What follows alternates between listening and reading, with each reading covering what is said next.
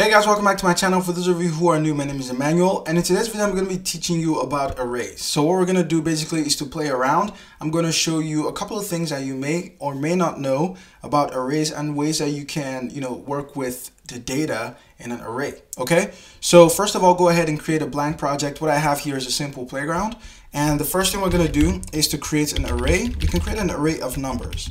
And here we're gonna specify some random numbers. So I'm just gonna, so I'm just speaking random numbers here. Let's do negative and another negative. All right. Nope, too much. Right. So let's say that we wanted to sort this array. So if you are used to for loops, what you would probably do is write a for loop that goes through numbers. So like create a for loop with index, and then you go through numbers, and then you create a nested loop, and then you go through numbers plus 1. So basically what you want to do is get your current number and your next number, and then you check if the next number is greater than the current, then you want to move, or if the current is greater than the next, you want to move that to a temporary one and then swap. So anyhow, it is just a lot of work. But what we can do with Swift is we can actually just go ahead and let's print this. I can say sort, and here I'm gonna say numbers dot sorted. And if you go ahead and run this, you would see that just like that, we have this sorted from the lowest number all the way to the highest number. All right, and this is really good. So let's say ascending, and let's say we wanted to do the same thing, but this time we want to go from the highest all the way to the lowest. How do we do that? So I'm going to go ahead and duplicate this, and then here say descending, and here what we can do is specify, we're going to sort by something, by a specific condition.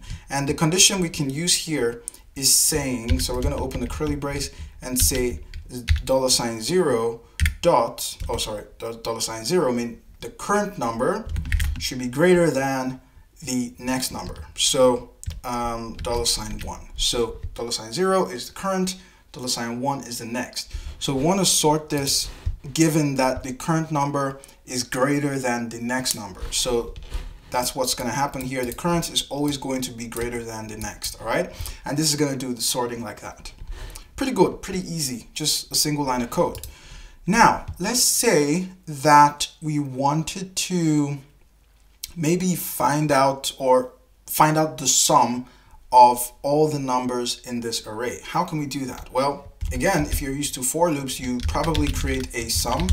This will have to be a var, and you're gonna have to specify an initial value, and then you say for num in numbers, and what you would do is say sum plus equals num, right? And then at this point, you would print sum. So how many lines of code do we have here? So this is 3,202, and we have 4 lines of code. Now let's see how we can do this with Swift. You can go ahead and say print, and here we're gonna say sum is numbers dot reduce. And with reduce, we're going to first of all specify the initial value like we did here. And then the next thing we're going to do is specify the operation. So I want to perform an addition.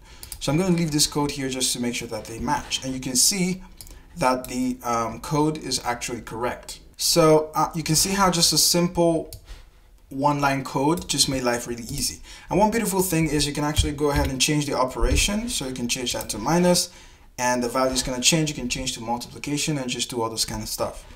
So yeah, let's change it back to plus because that's plus. Now let's say that we wanted to find out or basically extract all the even numbers in this array.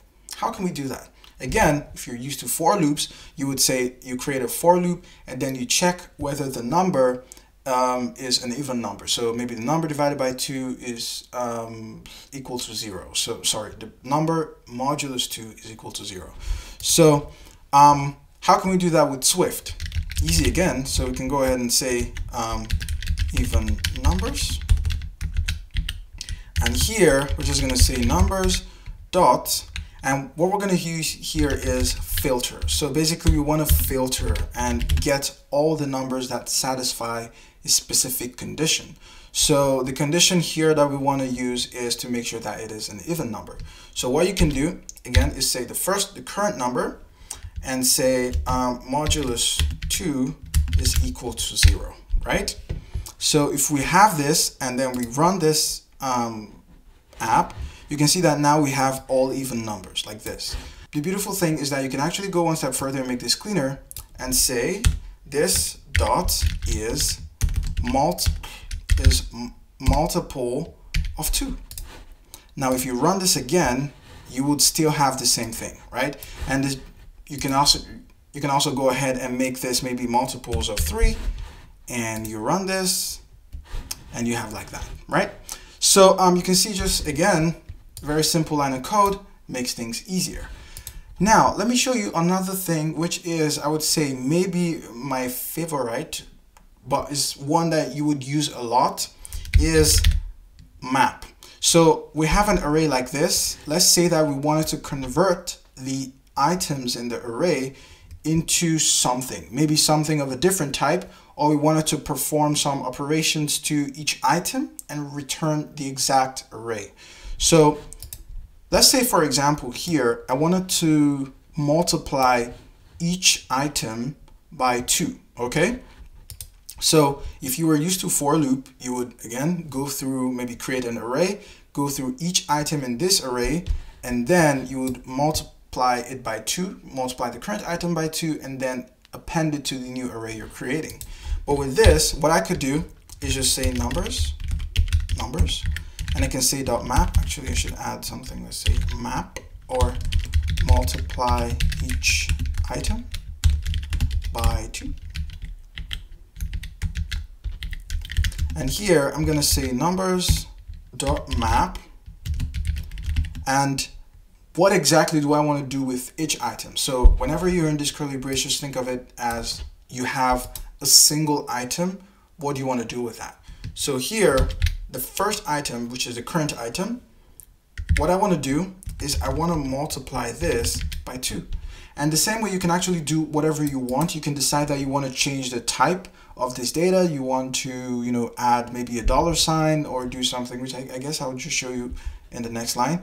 But for this, I want to multiply everything by 2, and you can see 3 times 2 is 6. This 1 times 2 is that. This 1 times 2, and like that. So it's going to do whatever condition you have here to each item that you have in your array, and it's going to return the result as an array. So one thing that you would note, or one difference you would note between the map and the filter, is that for the map, it is always going to return the same number of items in the array, because it's going to go through each item and then do something.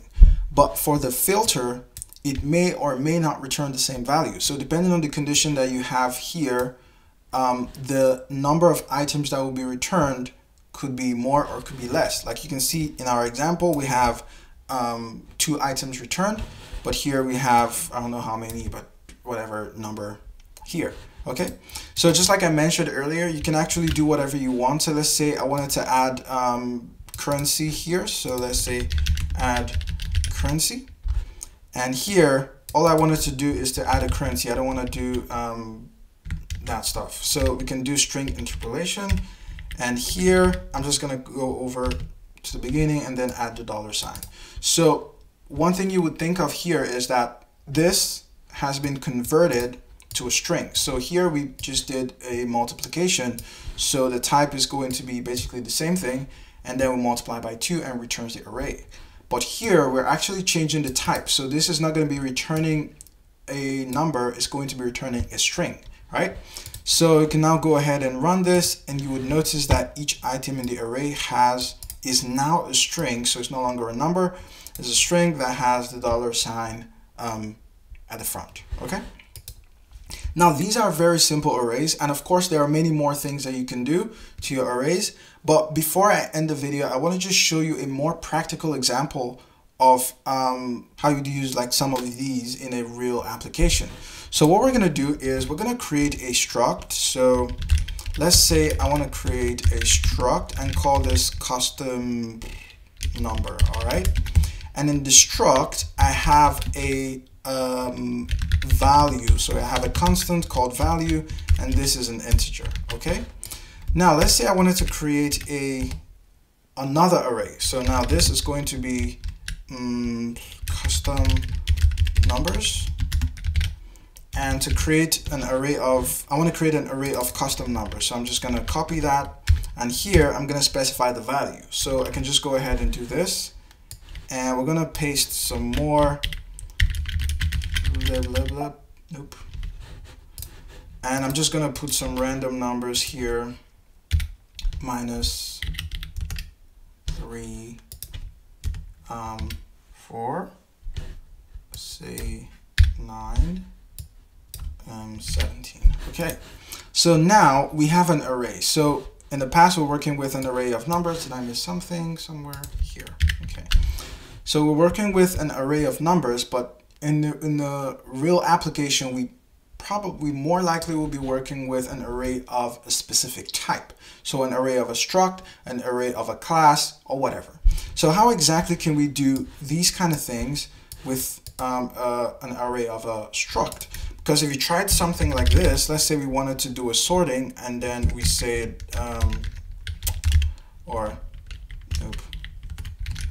custom stuff. So let's say that I wanted to sort this array and then sort them in order, just the same way, in ascending order. So I should actually just copy this. So if I try to do custom numbers dot sorted, now this is not going to work because it doesn't know exactly what we want to be sorting by, because this is just imagine that there's more attributes like a name or some other IDs or whatever. What exactly should I be sorting by? So here, what you can do, very, very easy again, like you see in the second one, is to specify what exactly you want to sort by. So here I want to sort by value.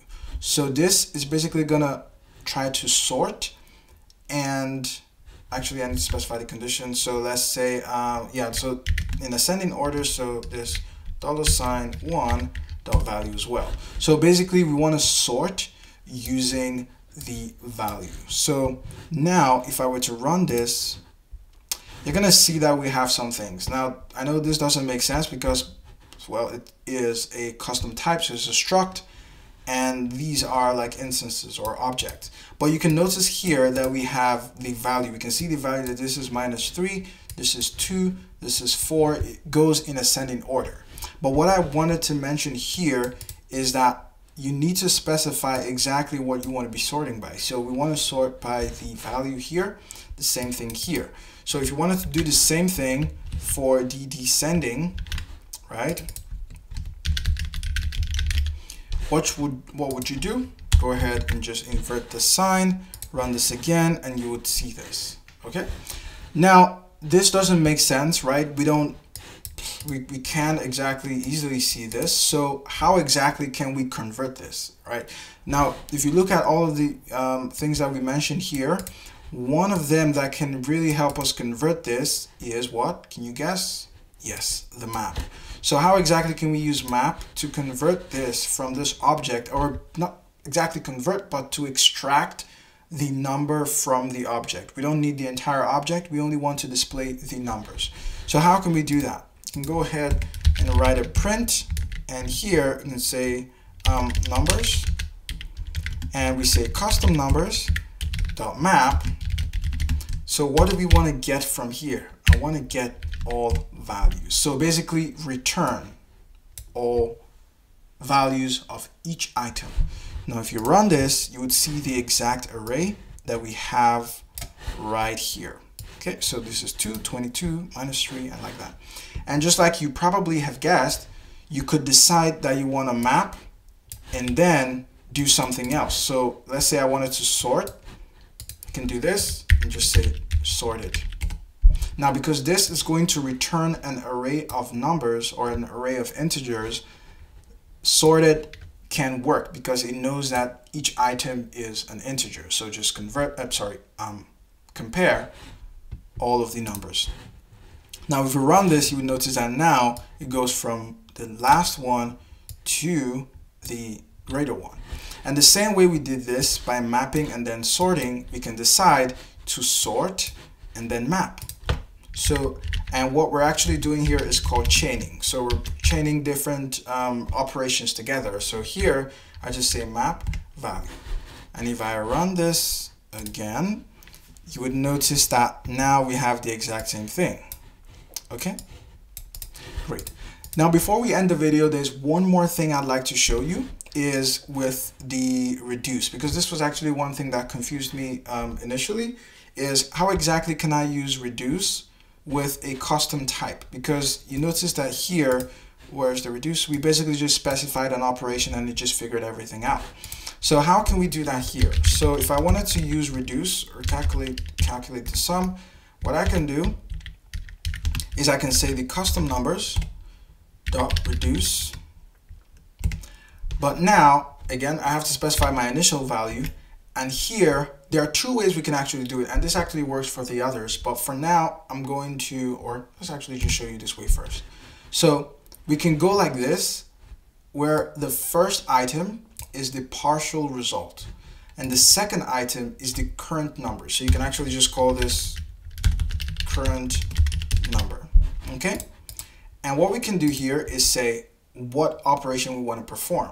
So I want the partial result. Partial result is basically the result at each iteration. So at this point, the current result is 3. At this point, the current result is 3, 2, 4, 7. At this point, the current result is, partial result is whatever like that. So partial result is the result at each step. So here, I want to do the partial result plus the current number. So this is going to, oh, did I miss something? Let's see. Oh yeah, actually. So this is the current number, but let's see, this shows. Current number, like you can see here, is of a different type. So this is of custom number. So remember, we cannot add an integer with a type of custom number. We need to add it with a number as well. So what is the number in custom number? You say custom number dot value. And now, if you go ahead and run this, this is going to perform the sum. I don't know why this error stayed. But anyhow, this is going to perform the sum, and you can see that the sum is 51. You can try to do like a minus, run this, and like that. See, it's minus 51. So you probably have guessed this, but we can actually do this same syntax for every other place where we have something like this. So generally, I just like to do it like this, so it stays like a one-liner. But if it's easier for you, you can actually separate them into a closure and then pass in like a variable, a human, whatever variable you can understand, and then do this into in. Otherwise, what you can do is to just go ahead and do like this. And we already saw that the partial number is the first item. The second item is the current number. So what I can do is say $0. This is going to be the partial number plus $1, which is going to be the current number. But remember that this is of this type, custom number, and then just say .value. So if you do this and you run the sum again, you would get the same value. And if you wanted to do a minus, you go ahead and get this. If you wanted to do maybe multiplication, and start from 1, run this, and things just work. All right. So these are the ones that are, I would say, top of mind, and you would use in many cases. Well, one that we definitely forgot to do is the count, of course. But I'm sure you've used this so much that it probably doesn't count anymore. So it's just like saying custom numbers.count. This tells you how many items in the array. But if you have other ones that you use that I didn't mention, then go ahead and let me know in the comments. If you found any of these confusing, then also let me know. I'm probably able to explain better. But if anything was confusing, for sure let me know. And that's it for this video. See you guys in the next one. Bye-bye.